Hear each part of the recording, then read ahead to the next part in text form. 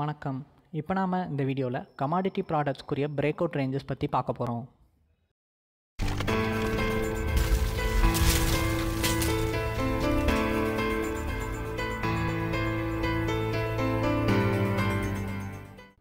வணக்கம். சேனலை சப்ஸ்கிரைப் பண்ணாதவங்க சப்ஸ்கிரைப் பண்ணிக்கோங்க, ரிங் பெல் செலக்ட் பண்ணிக்கோங்க. இது மூலிமா உங்களுக்கு தொடர்ந்து இன்ஃபோ வரும். சேனல் நேமை கிளிக் பண்ணிங்க அப்படின்னா உங்களுக்கு ஹோம் பேஜ் வரும். ஹோம் பேஜில் பார்த்தீங்கன்னா நீங்கள் நிறைய வீடியோஸ் இருக்கும். நீங்கள் அது ஸ்ட்ராட்டஜிக்கு பார்க்குறனாலும் பார்க்கலாம். அதே மாதிரி வீடியோக்கு கீழே இருக்க லிங்க்கை கிளிக் பண்ணிங்க அப்படின்னா உங்களுக்கு அக்கௌண்ட் ஓப்பனிங்குரிய ப்ரொசீஜர்ஸ் போகும். அதே மாதிரி இப்போ நீங்கள் அட்வான்ஸான ட்ரேடிங் ஸ்ட்ராட்டஜி பற்றி எதுவும் தெரிஞ்சுக்கணும்னு நினச்சிங்கன்னா இங்கே இருக்க நம்பர் கான்டாக்ட் பண்ணிங்கன்னா உங்களுக்கு கைடன்ஸ் கிடைக்கும். வணக்கம். இப்போ நாம் இந்த வீடியோவில் கமாடிட்டி ப்ராடக்ட்ஸ்க்குரிய பிரேக் அவுட் ரேஞ்சஸ் பற்றி பார்க்க போகிறோம். அதாவது இந்த ரேஞ்சஸ் தெரிஞ்சுக்கிற மூலிமா உங்களாலே ஓனாக ட்ரேடிங் பண்ண முடியும். அதுக்கு இந்த வீடியோ ரொம்பவே ஹெல்ப்ஃபுல்லாக இருக்கும். அது போக ரேஞ்சஸ் பிரேக் அவுட் ஆகிற பட்சத்தில் நீங்களே மார்க்கெட்னுடைய ட்ரெண்ட் எப்படி இருக்குது, பையிங் ட்ரெண்டா செல்லிங் ட்ரெண்டா அப்படின்றத பற்றி தெரிஞ்சுக்கிறதுக்கும் உங்களுக்கு ரொம்பவே ஹெல்ப்ஃபுல்லாக இருக்கும். ஓகேங்களா? புதுசாக வர்றவங்க பார்க்குறீங்க அப்படின்னா உங்களுக்கு சார்ட்ஸை பற்றி ஒரு ஐடியா கிடைக்கும். ஓகேங்களா? ஃபஸ்ட்டு இப்போ க்ரூட் ஆயில் மார்னிங் என்ன நடந்துச்சு அப்படின்னு சொல்லிட்டு பார்க்கலாம். க்ரூட் ஆயில் பார்த்தீங்க அப்படின்னா உங்களுக்கு 3606 ரேஞ்சில் ஓப்பன் ஆச்சு. ஓப்பன் ஆனதுலேருந்து பார்த்தீங்க அப்படின்னா ஒரு பெரிய மூவ்மெண்ட் இல்லாமலே போயிட்டே இருந்துச்சு. பட் ஆனால் எப்போ இந்த ஓப்பனிங் அந்த ரேஞ்ச் பிரேக் அவுட் நடந்துச்சோ அப்போ ஒரு 20 பாயிண்ட்ஸ் மேலே ஒரு அப் மூமெண்ட் போச்சு. அந்த அப் மூமெண்ட் பார்த்தீங்க அப்படின்னா 3625 ரேஞ்ச். இந்த ரேஞ்ச் வந்தோன்னே பார்த்தீங்க அப்படின்னா க்ரூட் ஆயில் அதுக்கு மேலே போக முடியல. அந்த இடத்துல ஒரு ரெசிஸ்டன்ஸ் ஆயிடுச்சு. ஸோ அதுக்கப்புறம் பார்த்தீங்க அப்படின்னா மார்க்கெட் அந்த ரேஞ்சு தொட்ட உடனே டவுன் வந்துடுச்சு. பட் ஆனால் இது ஒரு செல்லிங் ட்ரெண்டான்னு கேட்டிங்க அப்படின்னா இல்லை. டவுன் சைடில் பார்த்தீங்க அப்படின்னா 3590. ஸோ இந்த ரேஞ்சு உங்களுக்கு பார்த்தாலே தெரியும். இந்த 3590 ரேஞ்சு கீழே போகணும். இந்த ரேஞ்ச் கீழே போனால் மட்டும்தான் ஒரு டவுன் சைடாக க்ரூட் ஆயில் பார்க்க முடியும். ஸோ நீங்கள் ஒரு 3590க்கு கீழே ஜஸ்ட்டு ஒரு ஸ்பைக் மாதிரி போயிட்டு வந்தால் அது இது பண்ணாதீங்க. அது மார்க்கெட் கொஞ்சம் ஸ்டேபிள் ஆச்சுன்னா தான் ஒரு டவுன் ட்ரெண்டாக பார்க்கணும். ஓகேங்களா? சும்மா ஒரு ஸ்பைக் மாதிரி ஏதாச்சும் ஒரு பல்க் டீலுக்காண்டி ரியாக்ட் ஆகிருக்கும். அது ஒரு பெரிய இதுவாக எடுத்துக்கப்படாது. ஓகேங்களா? அதே மாதிரி இப்போதைக்கு இருக்க வியூ படி அப்சைடு ஒரு பிரேக் அவுட் பார்த்தீங்க அப்படின்னா உங்களுக்கு 3625.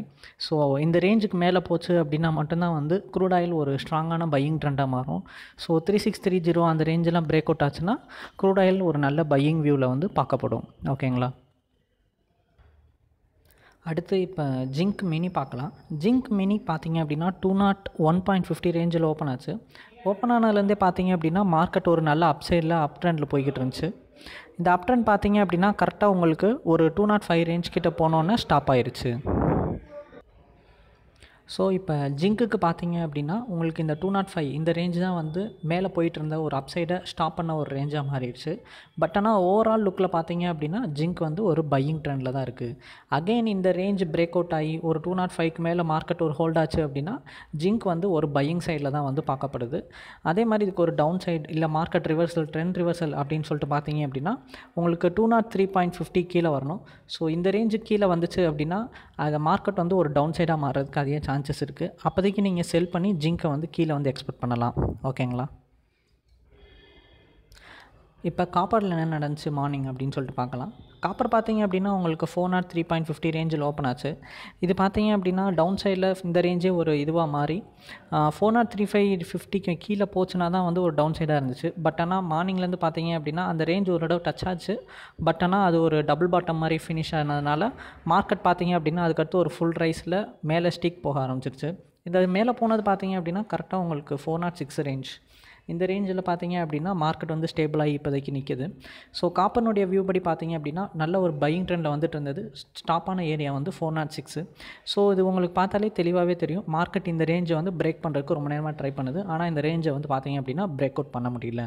ஆனால் இதுக்கு பார்த்தீங்க அப்படின்னா பையிங் ட்ரெண்டில் தான் இருக்கிறதுனால எப்போ இது ஒரு 406.50க்கு மேலே கொஞ்சம் மார்க்கெட் ஸ்டேபிளாக காப்பர் நின்றுச்சு அப்படின்னா ஒரு 10 மினிட்ஸ் 5 மினிட்ஸ் மேலே ட்ரேடிங் நடந்துச்சு அப்படின்னா காப்பர் ஒரு நல்ல பையிங் ட்ரெண்டில் பார்க்கப்படும். இல்லாட்டி அப்படின்னா அகெயின் ஒரு பையிங் ட்ரெண்ட் கஷ்டம்தான். அதே மாதிரி இதுக்கு ஒரு டவுன் சைடில் பார்த்தீங்க அப்படின்னா மார்க்கெட் ஒரு 405 கீழே வரணும். 404.50 இந்த ரேஞ்சுக்கு கீழே கொஞ்சம் ட்ரேட் ஆச்சு அப்படின்னா காப்பர் ஒரு டவுன் ட்ரெண்டாக மாறதுக்கு அதிக சான்சஸ் இருக்குது. அப்போதைக்கு நம்ம காப்பரை செல் பண்ணி ஈவினிங் ட்ரேடில் பார்த்தீங்க அப்படின்னா டவுன் சைடில் எக்ஸ்பெக்ட் பண்ணலாம். ஓகேங்களா? இது போக நாங்கள் அட்வான்ஸான ட்ரேடிங் ஸ்ட்ராட்டஜியும் எடுக்கிறோம். அதை பற்றி தெரிஞ்சுக்கணும்னு நினச்சிங்கன்னா என்னுடைய நம்பருக்கு வாட்ஸ்அப் இல்லாட்டி கான்டாக்ட் பண்ணுங்கள். நீங்கள் டிமேட் மற்றும் ட்ரேடிங் அக்கௌண்ட் ஓப்பன் பண்ணணும்னு நினச்சிங்கன்னா வீடியோ கீழே இருக்க லிங்க்கை கிளிக் பண்ணிங்கன்னா அக்கௌண்ட் ஓப்பனிங் ப்ராசஸ் ஸ்டார்ட் ஆகும். ஃப்யூச்சரில் இந்த மாதிரி நிறையா வீடியோஸ் பார்க்கணுன்னு நினச்சிங்கன்னா சேனலை சப்ஸ்கிரைப் பண்ணி ரிங் பெல் செலக்ட் பண்ணிக்கோங்க. நன்றி.